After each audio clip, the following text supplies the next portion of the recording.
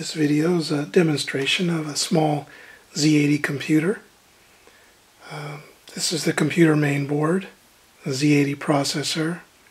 This is a 2K ROM that contains a small series of programs to test the system.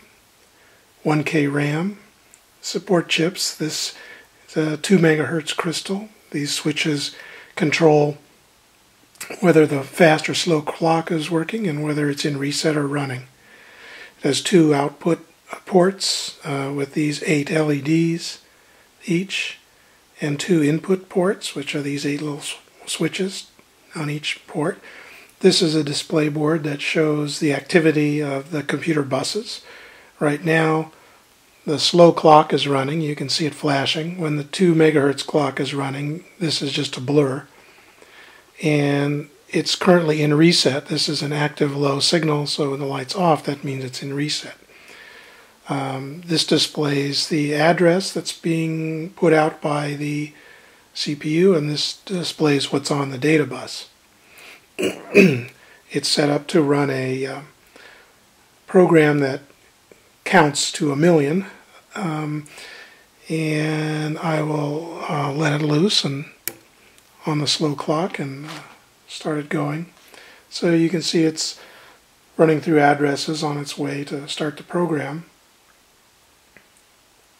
This is a clock that only runs a few cycles a second, so you can see what is happening in the computer on the buses over here.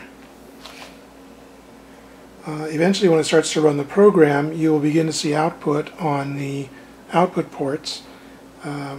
Once the processor counts a full byte, 256, the light will turn on, and then another 256 cycles, it'll go to binary. This is binary 1, then it'll go to binary 2, and then 3, etc. So every 256 cycles, it will add 1 to the output port. If you watch the bus lights, you can tell when it writes to the output port because you'll have a write signal accompanying a input-output request signal there. And you can see that we have 2 on here now. So it takes 15 seconds or so to count each single unit. Now I'll put it back in reset. And I will change the clock to use the 2 megahertz clock. So with the 2 megahertz clock, the clock cycle is just a blur. You can't see it flashing. And when I take it out of reset, you'll see the counting begin again, and you'll see that it's much faster, as it should be 1,000,000 times faster.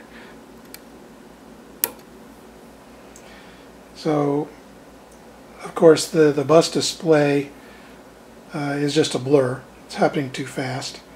And you can see here that the only light you can even see flashing is this one. So this one is flashing every time 256 times 256, 64,000 counts are made. So at 2 megahertz, you can see it really moves pretty quickly. Oh. That's the demonstration.